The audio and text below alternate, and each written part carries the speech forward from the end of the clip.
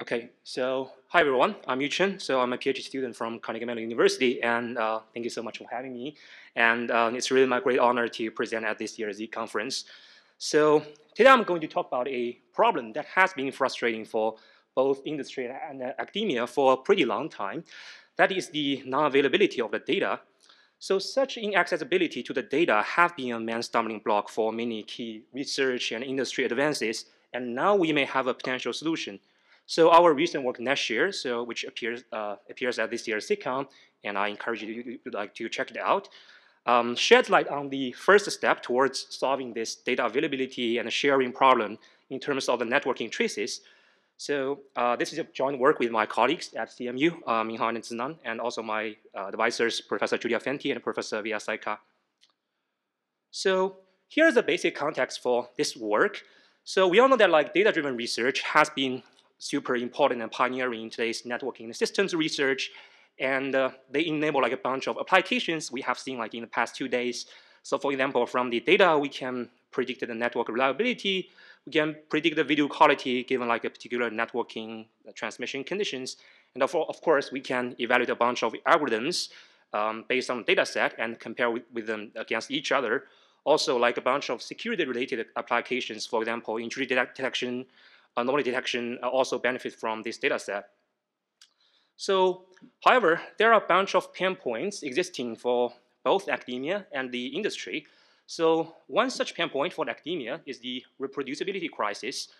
So many industry track papers and company researches are not reproducible due to the lack of the data, since the companies are in general not willing to share their sensitive data set with outside researchers, not to mention other companies. So we have to admit that many companies are now choose to open source their data set, which is definitely great, but the data is still not available and becomes a new stumbling block. So beyond that, another pain point for academia is the collaboration crisis. So usually, unless the researchers are part of the companies or either through employment, internship, or visiting company, so it's nearly impossible for them to access the private data sets. So it's definitely bad for the researchers, but on the other side, for the companies, this is also suboptimal.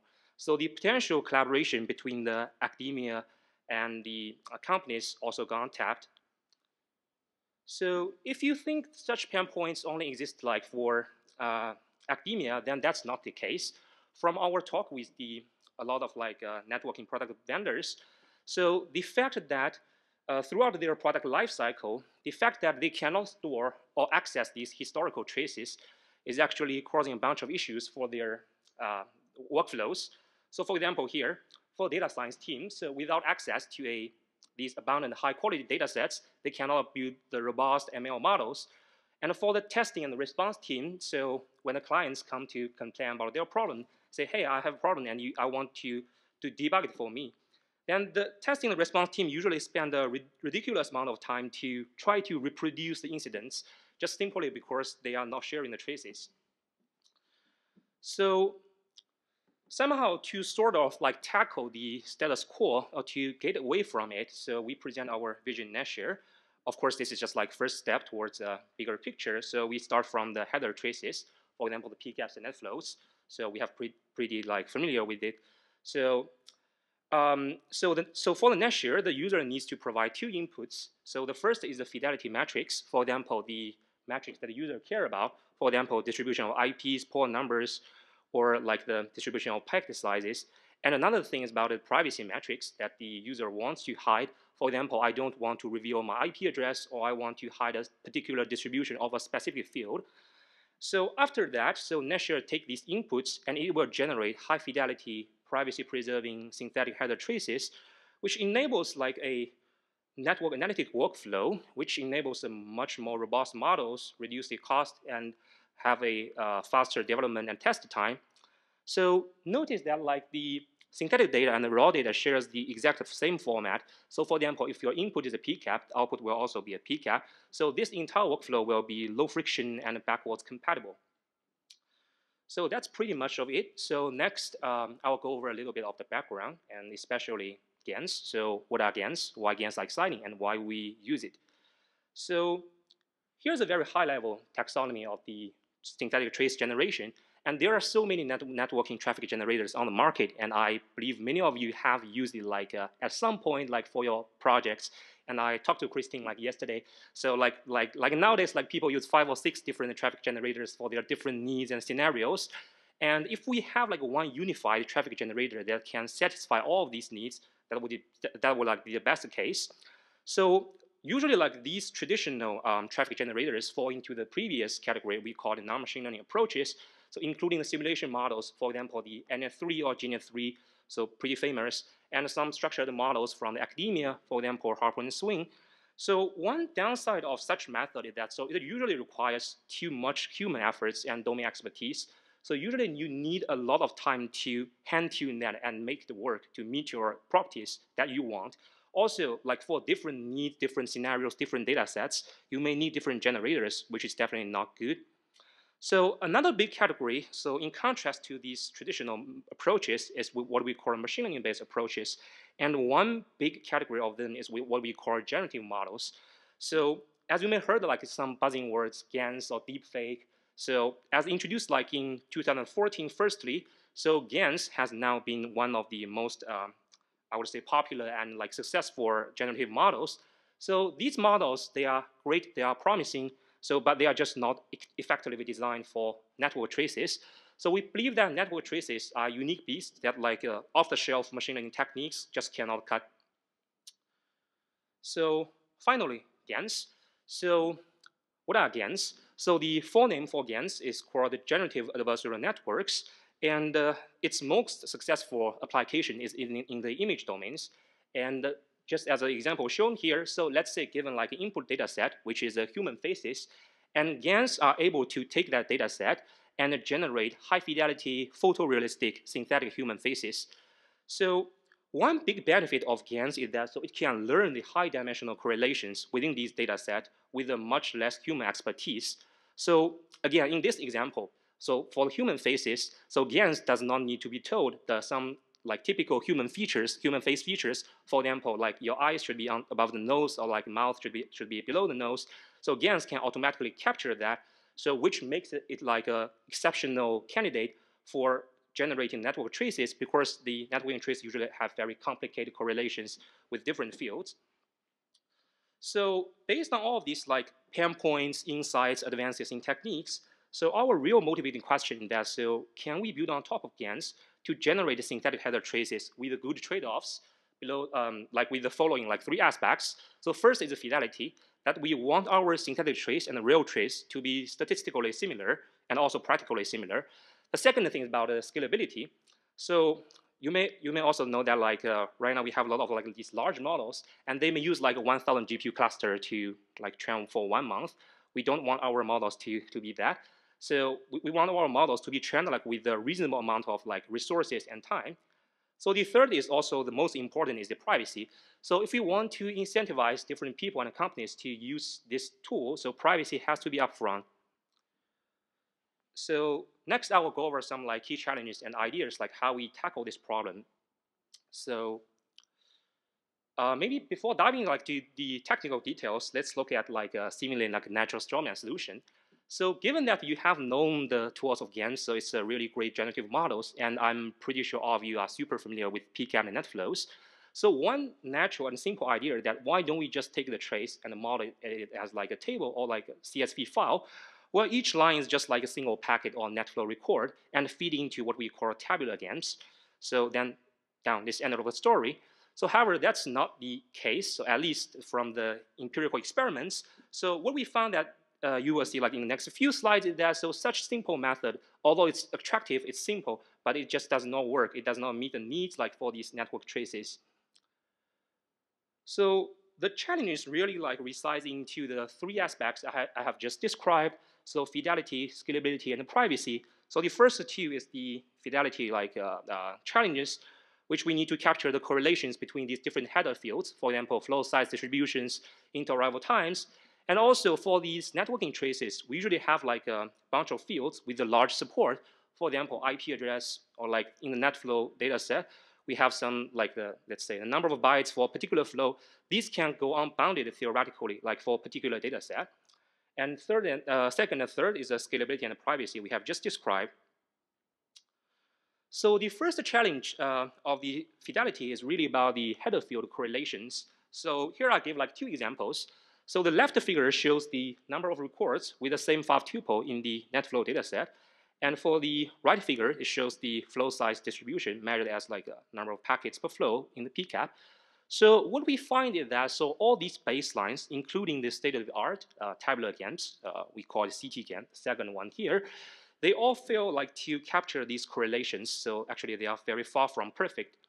So the reason behind that we think is that so they are using like the wrong abstraction that I just described. So the seemingly natural strawman, that is the trace is treated as like different single packets and feeding into this tabular based GANs. So each packet is generated independently. So in contrast to that, so we think the right formulation or the right abstraction should to reformulate this thing as a time series generation problem. So in our case, let's say given a series of data, maybe let's say from different measurement epochs from day 1 to day n, the first thing we do is we merge it into a large trace and we do a flow-based split based on 5 tuples. And in contrast to tabular GANs, we feed into a time series GAN, where each sample is a series of packets, is a flow. So this packet can contain the packet size, timestamp at different fields of every individual packet. But this is in contrast like to the case in the tabular GAN, where each sample is a simple packet. So by this way, we are able like to capture the header field correlations much better. So the second challenge resides in like the modeling these particular fields with the large support. So unlike the images where like each pixel is just like has a fixed value from 0 to 1 or 0 to 255. So these NetFlow data sets usually have like these fields with like large support. So again, I gave like 2 examples. The left figure shows the number of packets for each flow, which can go super large for a particular data set. And the right side is the top case service, like port numbers, DNS, HTTP, or like HTTPS. So what we can see that like the baselines with these simple encodings are not able to capture all of these stuff. So instead of like using the simple encodings, so encoding is like one important aspect like in the pre-processing of all these machine learning algorithms. So we take into consideration of all these 3 aspects we just mentioned, fidelity, scalability, and privacy. So we use a structural well domain-specific encoding. And in summary, like after considering all these factors, so NetShare uses like bit encoding for IP address embedded vector representation, which we call IP2VEC, which is similar to Word2Vec from the NLP community. And use these encodings, we can boost the performance of like these different fields. So the third challenge is really about the second big aspect of the challenge is really about the scalability. So all of these baselines, including our own prior work, are suffering from the scalabilities. So here we measure the fidelity as a metric in the y-axis, which we call the Jason-Shannon divergence. So which is just a metric essentially measures how close the real and the synthetic trace is. And here the x-axis, we measure the scalability as the training time in the CPU hours. So the reason that we don't use GPU hours is we don't have enough GPUs. And if any of you like wants to donate us like GPU cluster, we are very happy to take it. So, but just like heads up that like using GPUs will not change the general takeaway. It may reduce the all methods training time by let's say 1 or 2's magnitude, but the general takeaway should not change. So we try to investigate like why these baselines and the naive approach had the very poor fidelity scalability. So basically so for all these strawmans, so you feed the entire flow trace very large into the time series GAN. So basically you are suffering from 2 very slow points. So the first is that so this trace is usually like super large because today's network is super high speed, 40G, 100G. And the second thing is that so due to this large size, you may run the risk of like blowing up your either RAM or like GPU memories if you are using GPUs. So we use some ideas like from the machine learning community to tackle this scalability problem. So basically called fine tuning. So instead of like training the whole flow trace as a singleton, so we slice this large flow trace into different chunks, smaller chunks, and we use the first chunk as a warm-up, or we call it seed chunk. And all the following chunks trained based on the first chunk, and the training is happening in parallel. So basically, with this workflow, we have two speedups. So the first is that the subsequent chunks are not training from scratch. So it's from a baseline model, or we call it foundation model. And second thing is that these chunks training are happening in parallel instead of like in sequential. So we empirically find that with such a workflow, we can reduce the total training time by up to 4 times for different data sets. And the last challenge, the third challenge, is about the privacy. So the first question we may need to answer is what privacy metrics should we use? So here we use one leading metric from the literature called differential privacy. So we know that this is not maybe the most optimal or best metrics in terms of like measuring privacy, but this is somehow best of the worst metric we can use. Consider if we want to compare against like these baselines and prior works. So the quick takeaway is that naively applying this differential privacy trick, or we call DP, so it totally destroys the fidelity even with very weak guarantees. So if we look at like how this like technique works, it's basically super simple. So basically, you just add the differentially private SGD to the the regular GANs, and you feed your private traces into this model. So however, we think this is not necessary. So we don't need to train the entire private trace, the entire private model on these private traces.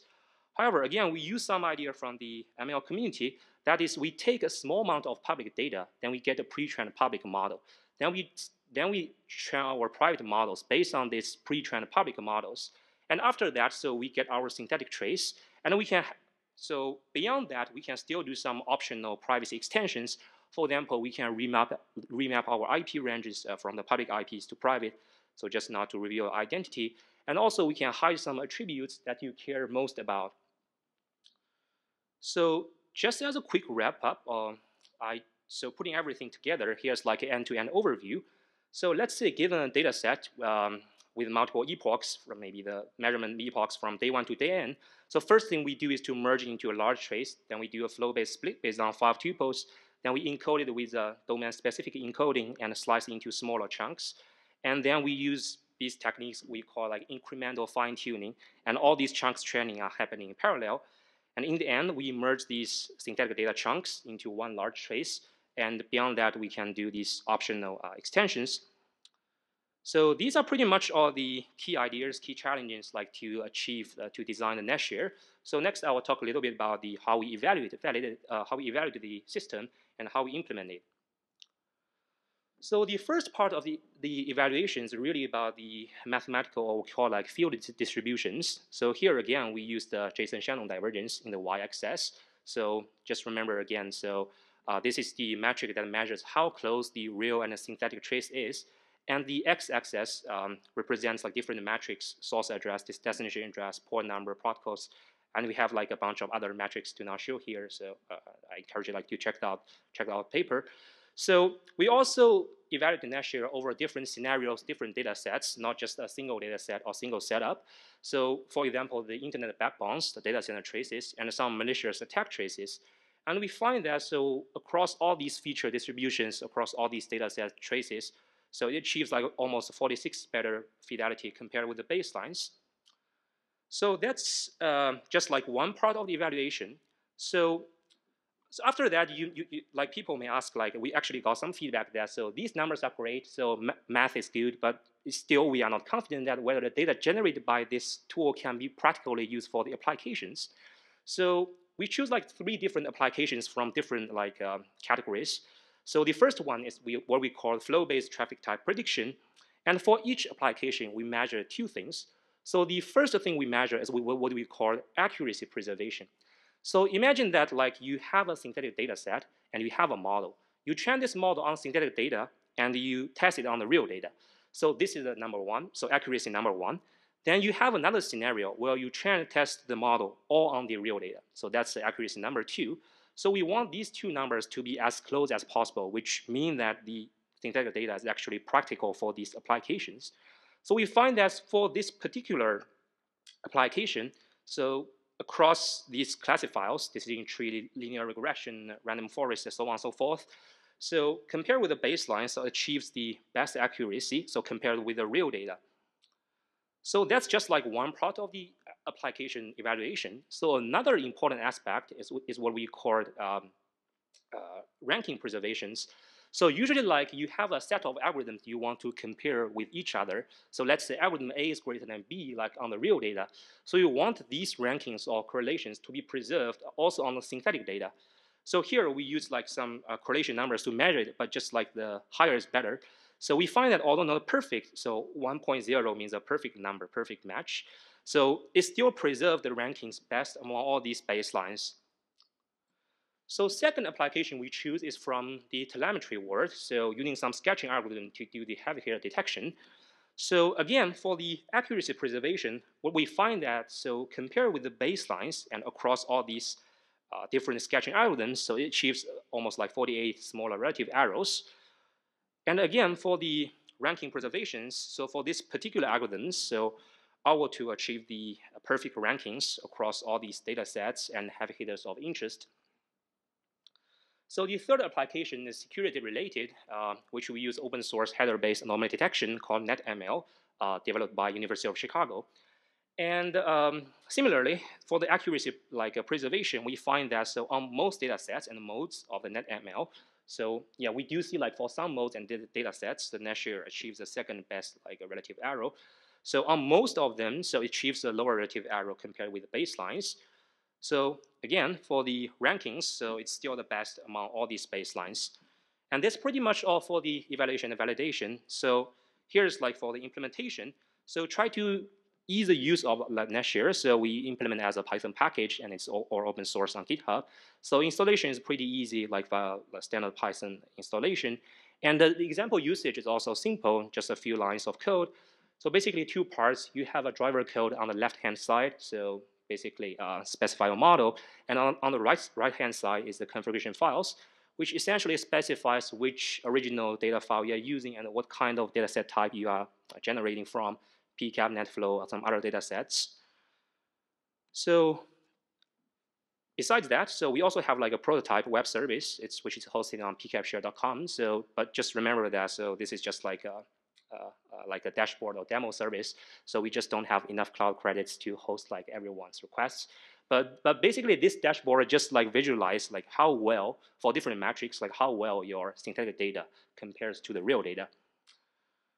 So that's pretty much all like for the NetShare. So working on the PCAPs and NetFlows. So beyond this point, you have learned that, okay, NetShare is a good tool. So it can generate some like good PCAPs and NetFlows. So so you may ask like whether it can be like extended or like to handle these some other data sets or domains, for example, Zeek logs, and to be broadly used to our Zeek community. So the answer is actually yes. So with just like a few simple extensions, this tool is able like to handle the Zeek logs. So here I will just like show one simple example. I use the public Zeek logs from ARNet, and I use the connection logs, which contains the richest information among different kinds of logs. And simple extensions to the NetShare includes the new pre and post processors and just the new configuration files, which is just a few, maybe just tens of lines, I would say.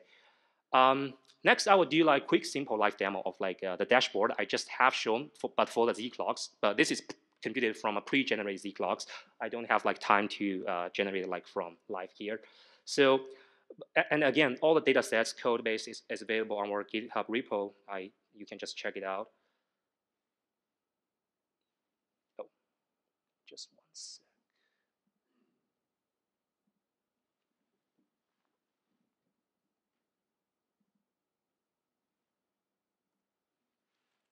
Yeah. So if you go to like our repo to download this NetShare repo and you just like install the package as instructed, so all you need to get that dashboard playing for the Zeek logs is basically you go to the example folders, then you run this visual.zeek.py,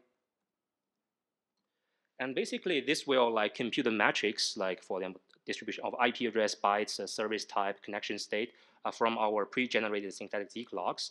And this process should be like super fast. It only like takes about like 10 seconds even on my own laptop. And after that, so you will be directed to a localhost, a web page hosted on your localhost, so which is the 8000. So if you open that, basically what we will see is the dashboard, like visualizing the different metrics between the real and the synthetic Zeek logs.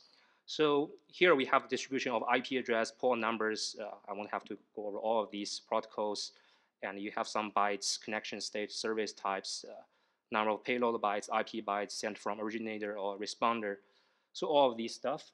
So what you can see that, so like for most of the metrics, NetShare captures them well, but we do have some like metrics that do not perform very well, so which may indicate like some future tunings. So let's go back to the slides.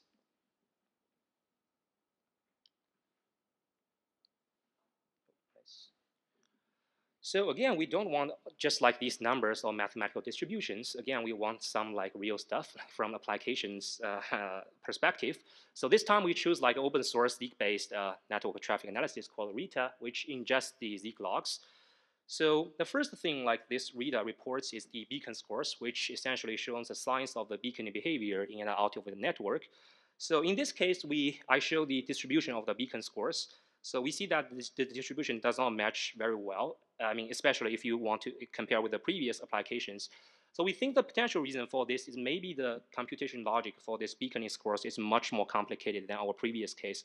For example, detecting heavy hitters, these stuff. And the second like metric the RITA reports is the number of long connections. So for the real trace, we see about 8% of the long connections. And for our synthetic data, we see about 6.3. So these two ratios, I would say they match much better compared with the beacon scores. And again, I show the duration of the long connections. Again, this distribution is not matching very well between the real and the synthetic data. So, but just noted that, so these imperfections may indicate like a future, or like I would say special tuning for the Z clocks, because right now, all the parameters, all the settings we use is just the default settings we use for the PCAPs and Flows. So that's pretty much all like for technical contents. So NetShare is good, but NetShare is not the end of the world. So it's just the first paper, or I would say the first step towards this like a bigger vision, bigger picture. So we do want to acknowledge like a bunch of limitations and throw out like a series of exciting future work directions. So first is that, so as you may have seen, so for Z-clocks and other like different domains like setups, we want to extend NetShare to support more features. So right now we are doing like a stateless unidirection 5-tuple these flows, but we may want to handle the stateful or session-oriented protocols, for example, TCP. And right now we are just generating the headers, but in the future we may also want to generate payloads, which contains much more information compared with the headers. So second is that, so we want to support more downstream tasks. So we only choose like 3 plus ZeekWeek. So 4 applications, but there are a whole bunch of other applications that can be useful to the community. QA inference, device fingerprinting, so on and so forth. So second is about the scalability. So because the limitation of like our resources, so right now our evaluation is on like a million scale, million packet scale, like PCAPs and NetFlows. So if we have like achieved much better like scalability, fidelity like trade-offs compared with baselines, but it's still not enough. At least after we talk to like many networking vendors, so they may want like the billion like level these like capabilities to generate the synthetic traces. So we want to improve it further. And the last question is also the question we get a lot like from the vendors is what are the actual correct privacy properties? So right now, differential privacy is good. It's the leading metric, a popular metric in the literature. But for the actual networking vendors or the actual use cases, they may want more concrete or more intuitive metrics, but just like no one can answer like what's the right metrics to measure the privacy. So a quick summary and takeaway. So just like you need to remember after this talk. So that's so right now we know that like the data-driven research has been blocked by the lack of the data, the company research this stuff. And we now have a new opportunity brought by GANs, I would say deep generative models. For example, transformers, you can use that to generate synthetic network traces. And our work NetShare shows the early feasibility and promise of GANs, and it's robust across different data sets, domains, and downstream tasks. And in the last, I would like to, you are more than welcome like to join us and contribute. So all code-based data sets are publicly available, and we just don't have that many number of cycles to pursue all these like exciting directions. I guess that's pretty much all of it. Thank you so much, and I'm happy to take any question. Thank you. Thank you. All right, I think we have time for one question. Yeah, you can also like leave question on Zeek. I mean, on like the Slack, so I can answer that offline. Yeah. Yes.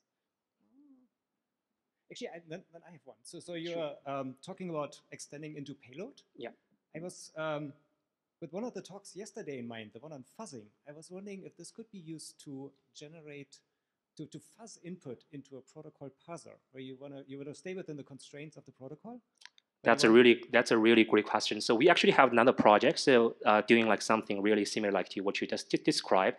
So it's basically using GANs like to generate the malicious inputs like to a particular protocol that will cause this protocol either to blow up or have some like weird like outputs. So I think that's a great question, and that's a good application of the GANs. So we think, yeah. Yeah, cool. Hoping to see that. Yeah, thank you so much. Yeah. Okay, thank you. Yeah, thanks. Thank you, everyone.